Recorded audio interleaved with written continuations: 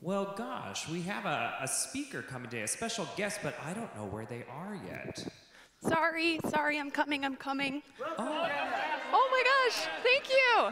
Thank you. welcome. Hi. Oh, it's so, hello. It's so good to see you. Thank you. What a great welcome. You know, it feels so good to be a guest someplace, doesn't it? Does anyone else like to feel like a guest? Yeah? Do you know that every time we come here to church, we are guests? Have you ever thought about that, young worshipers? No? Do you ever hear me or Pastor Hector say, or Pastor Jenna, say, all are welcome? Do you ever hear us say that? And do you ever hear what we say after that? It's not because, how about church? Do you remember what we say? It's not because we welcome, but who welcomes? God and Jesus. So, young worshipers, you may have noticed I was gone last week. I was visiting my parents, and I was also in another country. I also did a little trip to Toronto, Canada. And when you go to another country, you have to have this thing called, do you know what this is? A passport, exactly. So, have any of you been to another place where you had to have a passport? Yeah?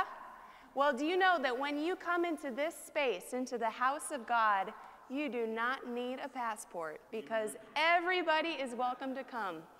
But it is also a really special thing to be a guest because when you are a guest, you get to receive something called hospitality. Have you ever heard of that word, hospitality?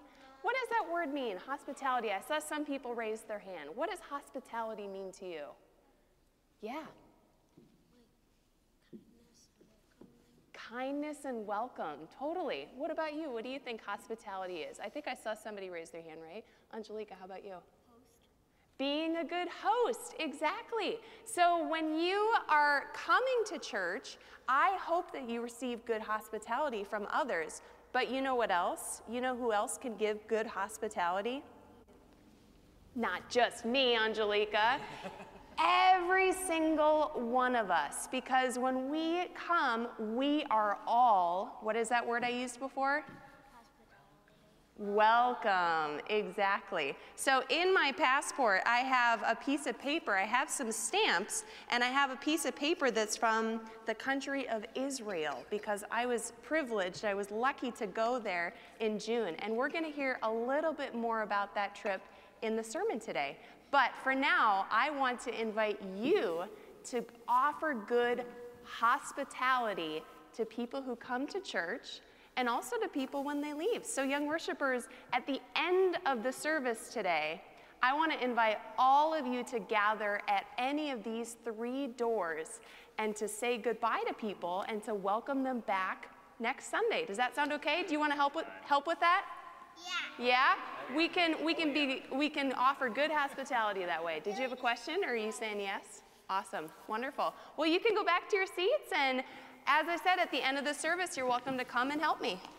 Pastor Jenna, can we partner up for door? I want to be Ruby. Sounds good. And our service